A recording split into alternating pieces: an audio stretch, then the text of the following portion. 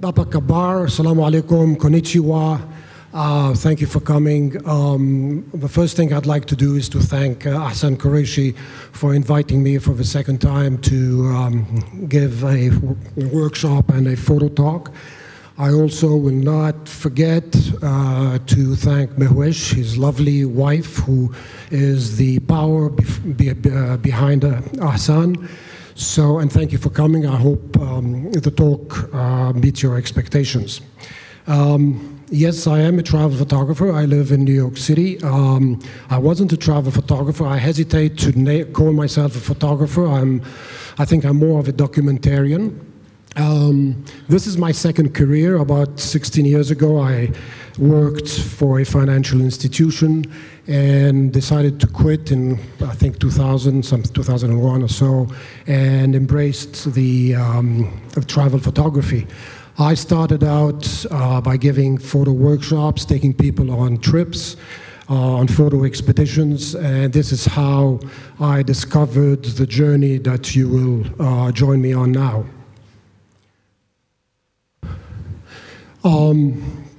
While on a trip to a photo expedition in Vietnam, it was probably my third or fourth trip, I was leading a group, and we went to Sapa, which is a town in the northern part of Vietnam. And I discovered a religion, a new religion, and it so absorbed me. The rituals took me in so much that this is what I've done for the past 2 years. I've started in 2014 and ended in September 2016. I took six trips from New York City to Hanoi, logged over 100,000 miles, 204 hours of flight time, and that ended up with a photo book.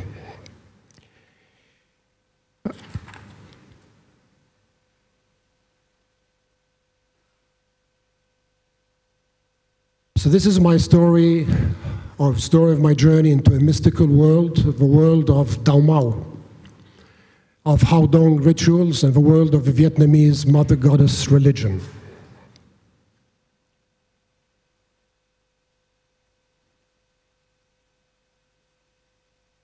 So I was walking in the streets of Sapa. I was on my own. The other participants in my workshop had gone to the market.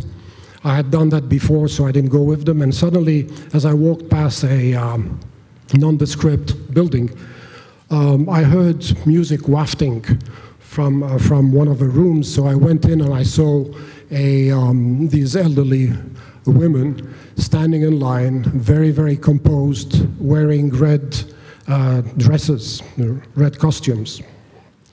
No one spoke English. I speak almost no Vietnamese, obviously.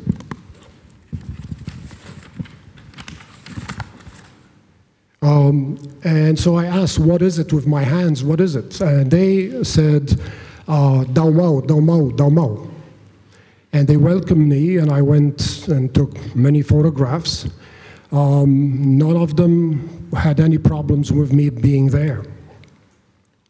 They continued the ceremony, and I thought it was something relating to either Buddhism or Confucianism. I was half right. A few days later, we moved onwards to a town called Bakha, which is a little bit further north towards China. And exactly the same thing happened in the evening. I was walking on my own. The group were tired, so they stayed in the hotel, and I walked up to a very small temple. And I heard music coming out of it, a little bit different from the first one. I thought it was somebody rehearsing Jimi Hendrix.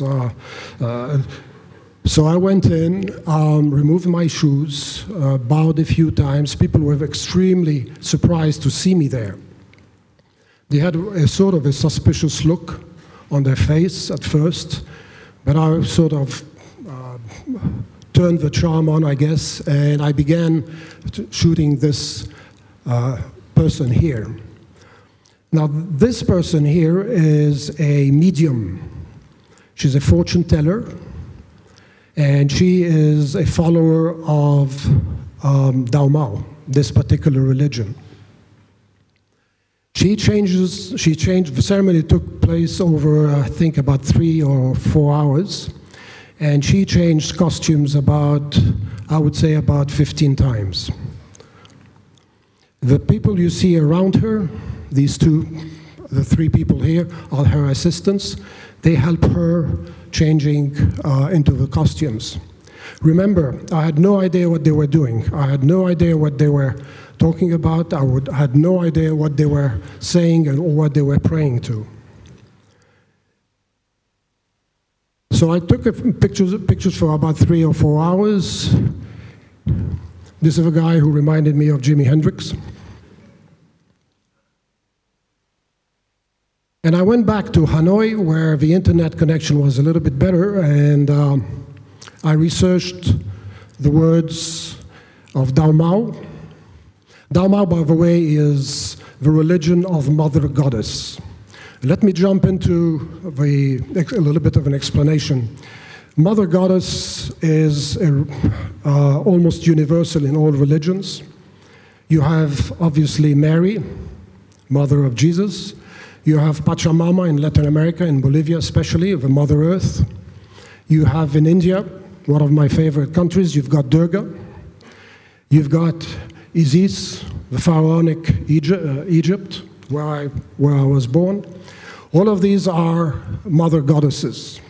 You can call them something else, but in essence, they're very similar to what I found in Vietnam.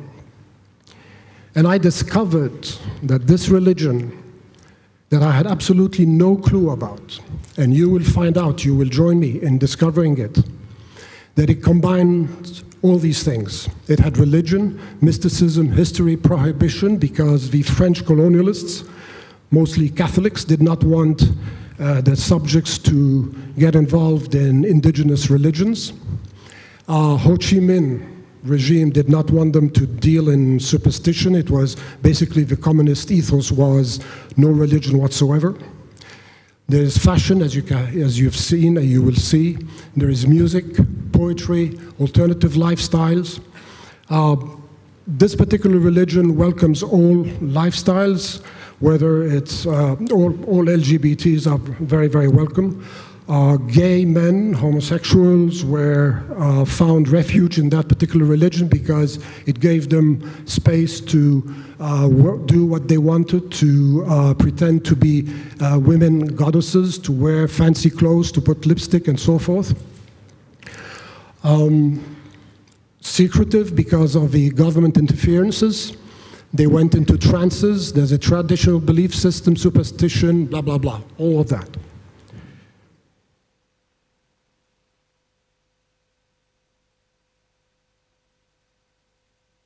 So as I said, the Dao Mao is the worship of a mother goddess in Vietnam, and during the Hao Dong ceremonies, the mediums go into trances. What happens is that the medium, the people, go to temples and hold ceremonies and invoke the spirits to enter their bodies. And they go into an incarnation of roughly 36 to 72 deities and goddesses. It also involves a lot of military history. For instance, this wonderful-looking, lovely woman, who's a medium, is incarnating one of the generals, Vietnamese generals, who defended Vietnam from the invasion of the Mongols.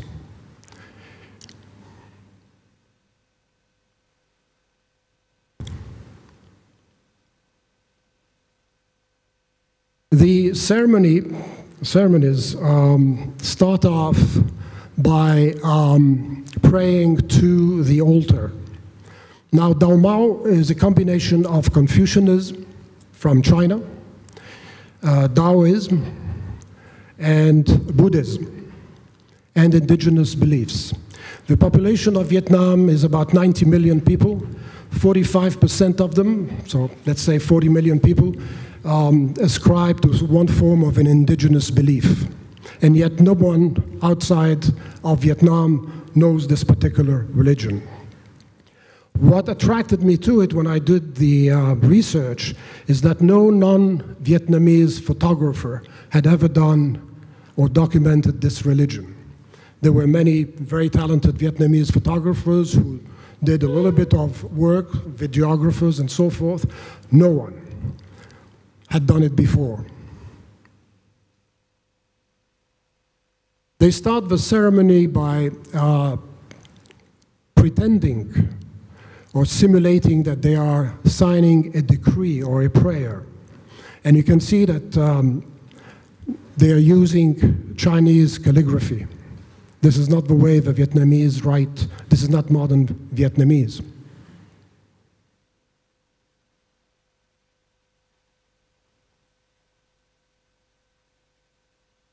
Here the medium announces herself to the Dao Mao goddesses, deities, and asks for permission to start the ceremony. It's a woman's belief system. I was struck by, every time I go to a ceremony in a temple, 90% of the attendees, most of the audiences were women. There's a French missionary, Catholic, who went in the late 1800s to Vietnam, and he said that the religion of a mother goddess is for hysterical women. That was not well received in Vietnam, obviously.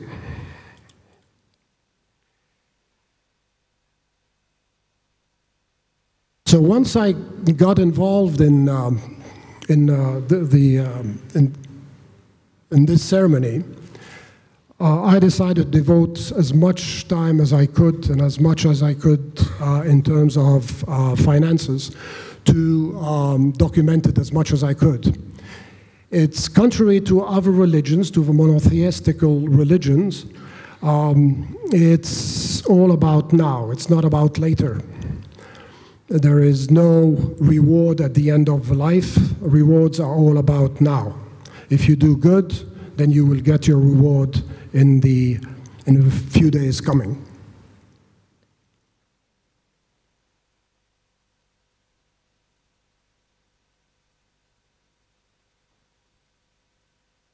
I've questioned myself as why I was attracted to this religion, and it's, I will perhaps speak to it a little bit later, but I always prided myself when I started off my travel photography that I knew probably 90% of all the religious rituals in the world. Why did I go to religious rituals and document them? Because in a religious setting, people are more transparent, there's no artificiality, and they are totally unaware of photographers.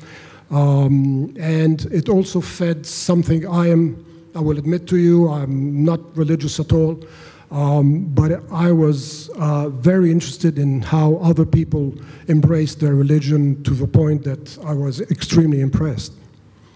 I also found out that UNESCO would soon legitimize, if you will, the religion of Dao Mao and accord it one of its highest recognitions by giving it the intangible heritage on.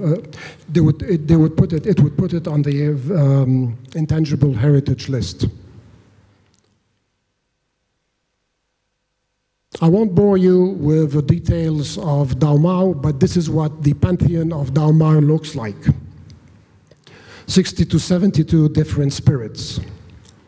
I had to be able to identify each of these goddesses when they were, or gods, when they were incarnated. And the way to do it is by the colors: red, green, white, and yellow. The women wear sort of triangular hats. The men, the mandarins, wear round hats. This is what an altar of the Holy Mothers look like. This is one of the mediums in trance. And if you look to the upper part there, you will see red Coke bottles, Coca-Cola bottles. This is one of the offerings. They're very big in giving offerings to the gods and the deities, and these are papier-mâché figurines that they order, and at the end of the ceremony, they burn. A horse, also as an offering. Now, all these things cost a lot of money. I went to a workshop that prepares these things. They're made of, as I said, paper and rattan. And I was told that the man who owns the little shop, it's like a garage, is a multimillionaire. He didn't look like a multi-millionaire, but that's what I was told. The clothing is very, very important. These are the costumes cost roughly about $200 to $300 each. And they have to use about, I would say, about 20 to 24 different sets. The expensive ones are embroidered by hand. The less expensive ones are made in China. This is one of the stores that sells these costumes. And the lady down on the left-hand side is a medium. You can see the mediums are very modern for the most part.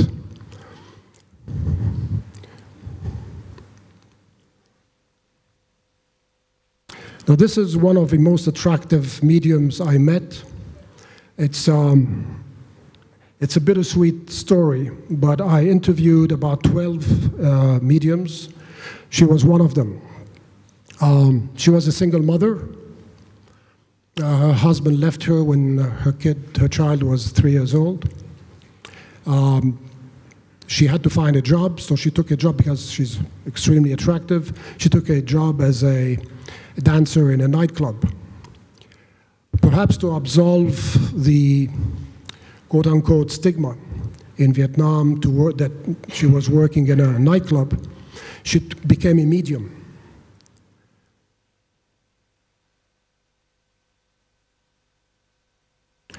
This is another medium, a good friend of mine who developed to be a very good friend of mine. Her name is Win V. V is for her first name. One of the best mediums I've ever seen in my time there. She, you know the expression an actor goes into the role gets under the skin of an actor. This is what she used to do. She would alternate between ecstasy, anger, martial attitudes, and sorrow. An incredible actress. The music that accompanies the ceremonies is called Chao Van. It's a very old tradition. Probably since the inception of this this belief system, and it's mostly poetry. What they do is that they sing and they load the accomplishments of the deities that appear in front of them. So, for instance, the White Prince arrives on a white horse or something like that.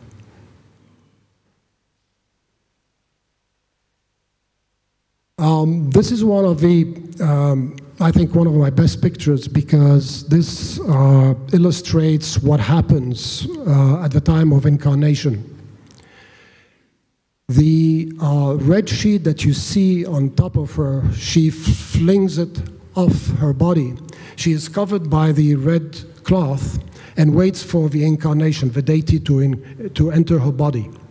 Once it's there, she feels it's there, she trembles and throws the cloth away, which means that right now the spirit is in her body. The mediums go into trances. This is one of them. And you can see her assistant is whispering advice to her behind the fan. This is a male medium. The mediums, before they go into a ceremony, they have to fast for 3 days. They eat only vegetarian food. On the last day, they don't eat at all. They abstain from sexual relations for about 2 weeks.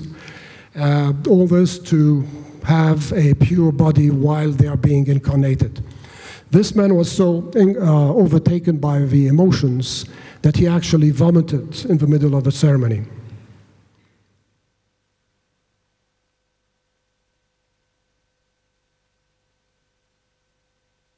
It's not unusual to see a medium haranguing the deities because they've done something wrong, or she is not pleased with what the result of her incarnation is. This is another very interesting, to me, a very interesting picture, because I was in a very small village in northeast Vietnam. Very, very poor, and you can see from the ceremony there that there are only about 5 or 6 people. The medium is a man, but what took my attention is the woman on the left-hand side. She is in ecstasy, in religion ecstasy. She's in, I think they call it exaltation. She completely lost it, and she began trembling and falling on the ground.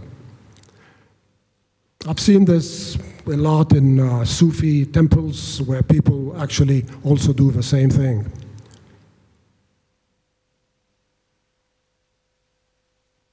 Another member of the audience is in a trance. She is doing the Buddhism's hand signal for, I think it's called a mudra, something, and she is exorcising the spirits from her.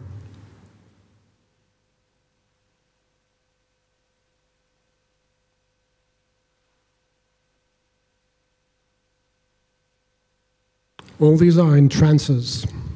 Now, whether you believe in trances or you don't, I have no way of judging if they are real or not, and it's not my position to judge either way. But if they weren't for real, they are pretty good damn actresses. Again, this is my friend V, otherwise known as Lotus. In real life, she wears toned jeans. Her hair is cropped very, very short and is dyed blue. So she's a kind of a punk in real life.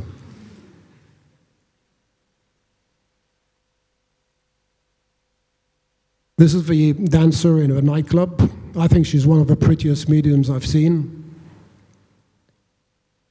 And you can see the elaborate decoration of her hair, or her earrings, and her costumes. It takes about 20 minutes, 25 minutes, sometimes even 30 minutes to change into a costume.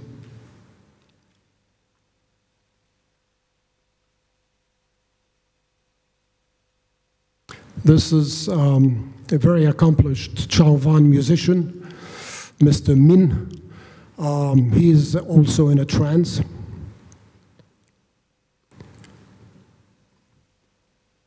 A man. Here I should mention that all religions have money, whether it's donations, whether it's tithe, whether it's zakat, whether it's whatever else. In Haodong, it's a little bit different. There is money involved, of course.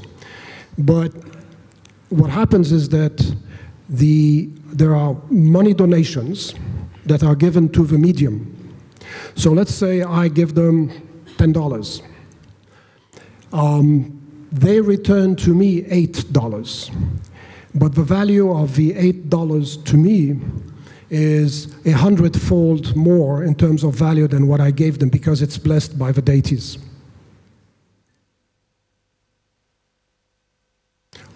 Here, Mr. Hung is giving me, or is giving the attendant money to give me. I probably attended, I don't know how many ceremonies. I probably, every time I traveled, I came back home with about $15 to $20 worth of Vietnamese money. The donations from the audience to the deity or to the medium. You can see there that she has a dish and there are notes, Vietnamese dong's notes, and she is asking him a question. She's asking for advice. She hides her face or her lips from others because it's probably a personal advice, personal question.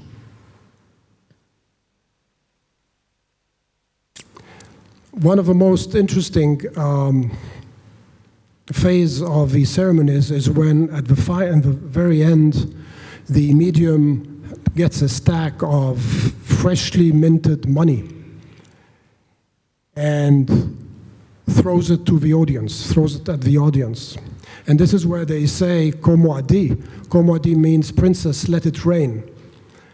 Now this is interesting because the farmers always look for rain. And it's an analogy between rain, fertility, and money. As I said, it's not a serious or solemn ceremony. People go there, eat sunflower seeds. They drink tea. They have fun. There is no strict rules. They can leave whenever they want. There is nothing, there is absolutely no pressure. I took, this is a very unique photograph because the costumes that the mediums have are sacred. And they keep them in a wooden chest. And they would never let me take their photographs dressed in one unless it was at a ceremony. Here, Winvi Lotus, she's an iconoclast. As I said, she's a punk in real life. She allowed me to take her picture in a studio. I had about 10 minutes to do it, not more. And the dress is all black, very unusual, and the deity, or the goddess, is called Shuaba Cafe. And as you can tell, it's the goddess of coffee. Age has no limits in Hao Dong or Dao Mao. This lady here is 92 years old, and she performs every week. Sometimes she cannot stand, so she performs sitting down in a chair. She's a master teacher of Hao Dong.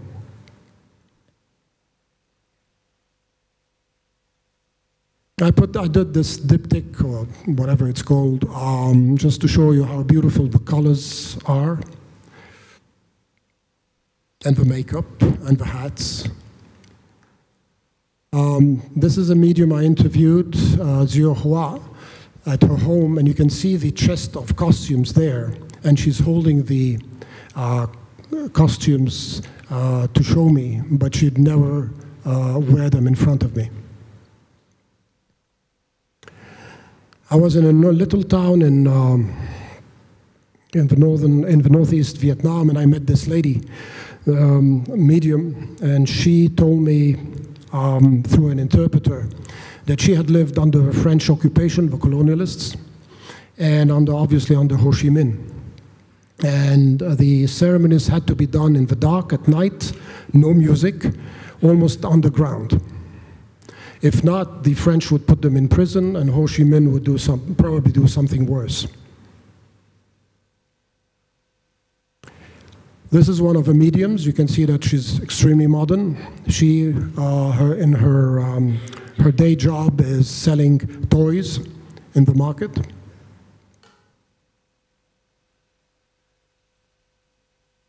The reason why I fell in love with Hao Dong and Dao Mao is it's a personal thing, I guess. But being there transported me back in history. It was as if I was thrown back so many centuries ago. The atmosphere, the ambience, the music, the theatrics, there are mostly a lot of theatrics in them. The exotic fashion, the costumes, the smells, and so forth. It was almost a sense of euphoria for me. I was in a different world. The The Vietnamese, I was in Vietnam in 2003, and I didn't like the Vietnamese at all. They were very rough, I think, very gruff to me, I think. It didn't click. But then I discovered them when I went the first time in 2011, and I felt very, very attached to them because of what they've been through, and they've treated me with the utmost kindness. I think my involvement into Dao Mao reaffirmed this feeling.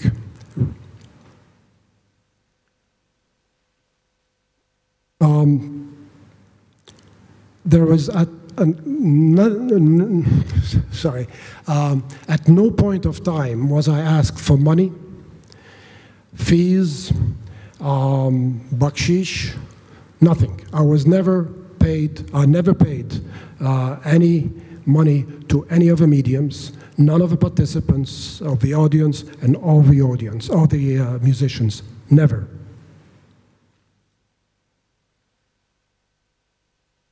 It took me, the ceremonies and this particular religion took me, absorbed me completely.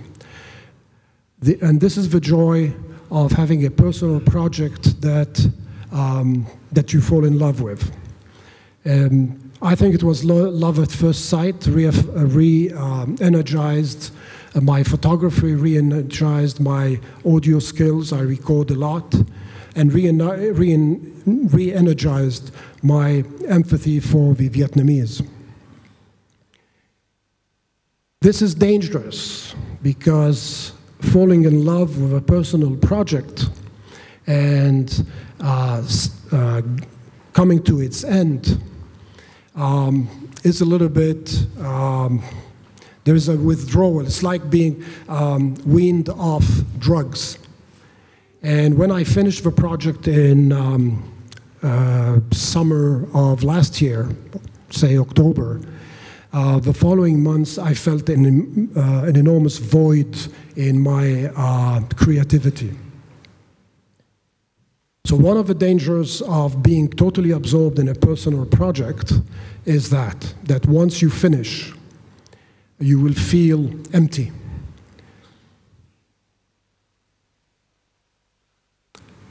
There were many challenges that I faced during the completion of my book, of my project. Obviously, I'm not a Vietnamese. I couldn't speak Vietnamese. I can pick up Malay, India, whatever. Vietnamese, I had absolutely no way of even uttering a few sentences. Now, that might work. It's a 50-50 thing. Sometimes maybe they accepted me a little bit more easily because I was a foreigner. The community of Hao Dong on Dao Mao is very opaque. It's not everybody that can go in and take pictures, or they wouldn't give you, they wouldn't give anybody, everybody an interview. The ceremonies are not announced. There's no time out per se for Dao Mao. There are no lists. I had to establish a very strong rapport and trust relationship with the mediums and the musicians. I had to demonstrate that I respected the tradition. And one of the main problems, too, is getting accurate information. Now, the mediums are highly strung people, very, very high-strung. And they are artists, they are creative people, and they are, like artists, very jealous of each other.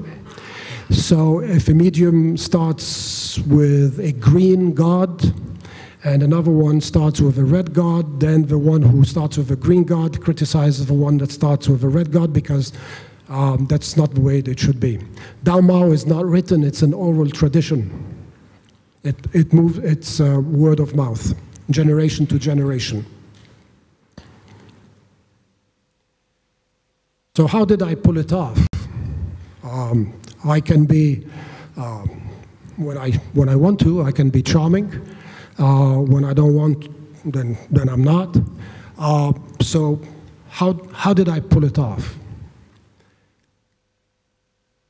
The ball of string When I was in Vietnam at the beginning of this project, I met a photographer, Vietnamese photographer, part-time photographer. She works in a cosmetic company, a very large cosmetic company, sales executive. She has the gift of a gab.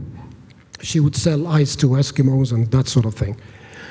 I met her and I asked her at the very beginning, can you help me? Do you know anything about Dao Mao and How Dong? She said, no, but I can help you and I will help you. And she did. So this project, this book, would not have been made without the assistance of Miss Tan Tu. And I dedicate a whole paragraph to her in my book.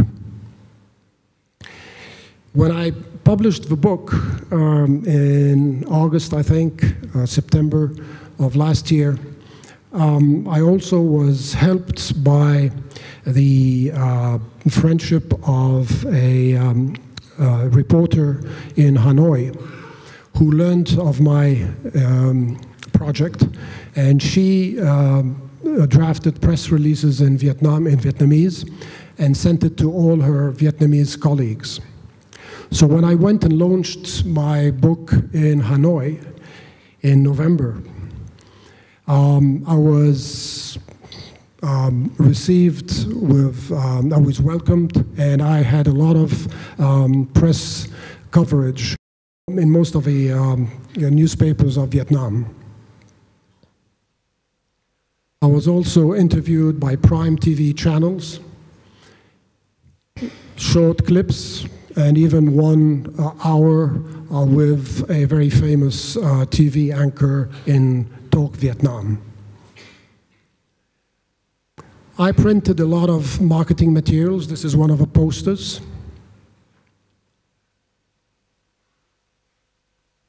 This is the book. I had 3 versions of a book. I had one that was really very large, about coffee book, that I dedicated to the people who were kind enough to buy it. And then 2 others that were smaller, hardcover and softcover. They're available on Amazon, available on Blurb. My main marketing tools to sell the book: Eventbrite, Facebook, my blog, website, and direct mailing campaign.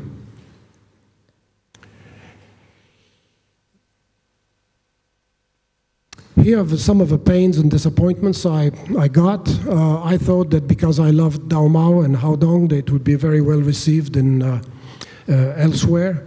I solicited the support of the academia in the United States. I think about 4 or 5, none of them responded to my emails or phone calls. And these are people who had studied Dao Mao and had published books from an academic standpoint. Only one person, doctor in University of London, responded to me. There are no available books on Dao Mao except in Vietnamese, and even the New York City Public Library had none. I approached about 12 to 15 main photo book publishers like Taschen in Germany, and this is the kind of emails I got. They have no interest. If you have a photo book with boobs on the cover, it will sell. If you don't, then good luck.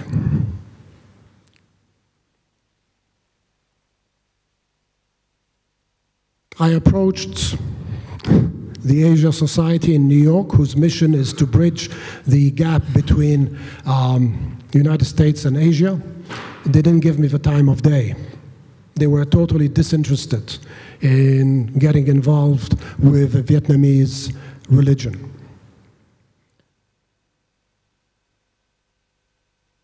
So what did I gain from the personal project except personal growth and satisfaction of completing a project? Tangibly, nothing. The reward on the investment is negative, but for me, the intangible rewards were everything. So my advice is, if you want to nurture something in you, a need, a hunger. Look for a personal project that you fall in love with. It's like falling in love with your girlfriend, falling in love with your wife, but vice versa.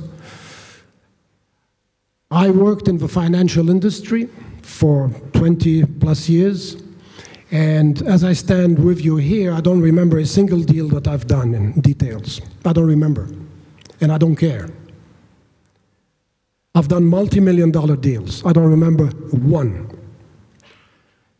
In 10 years' time, God willing, I will remember this book. Thank you very much.